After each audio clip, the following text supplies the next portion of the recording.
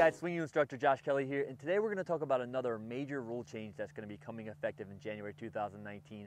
A rule change that I think is well overdue, and it talks about how players will no longer be penalized for any accidental deflections. So maybe if they accidentally hit themselves or their opponent or their opponent's equipment or even their own equipment, it doesn't matter. As long as the deflection is accidental, there will no longer be a penalty.